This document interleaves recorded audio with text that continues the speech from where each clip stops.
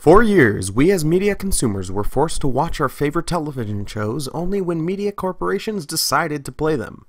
If we missed it, we had to hope the network would play a rerun soon.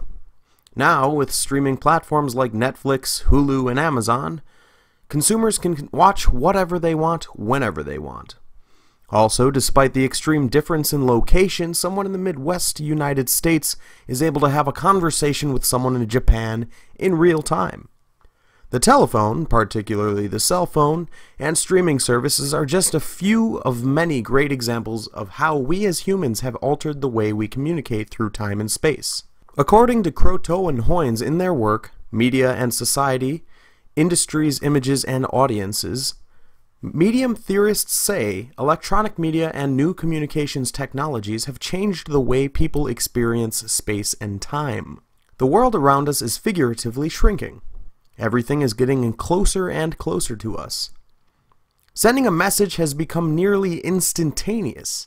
The evolution of sending a message has evolved exponentially fast. First, smoke signals could travel a short distance to send a simple message. Then, for decades, the best way to do it was to send a pigeon carrying a letter. This was, reasonably, fairly limited. You could only send the pigeon to a location that it considered home. When times called for an urgent message, having a friend's messenger pigeon on hand was extremely helpful. However, when it wasn't that easy, you had to send a letter by finding a courier or send it yourself. When the telegraph was developed, messages became very fast but required a wired connection between the two parties, making it fairly limited at first, but fast. The development of Pony Express and later competing postal services helped, bringing an efficient way to send a letter that involved little effort on either the sender or the receiver's end. This was followed with the telephone, once widespread and common, changed the way we receive and send messages, so long as the person you were trying to get a hold of was near the telephone.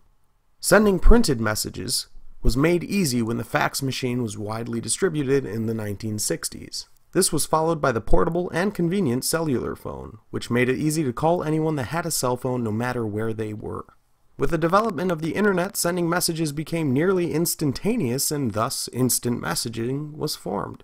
Users that were connected could send messages back and forth very quickly as long as both parties were sitting down at a computer. Texting took instant messaging away from the computer and into our pockets, making it possible regardless of location. So what does this mean for communication through space and time? With every improvement in media technology, time and space between individuals are getting shorter.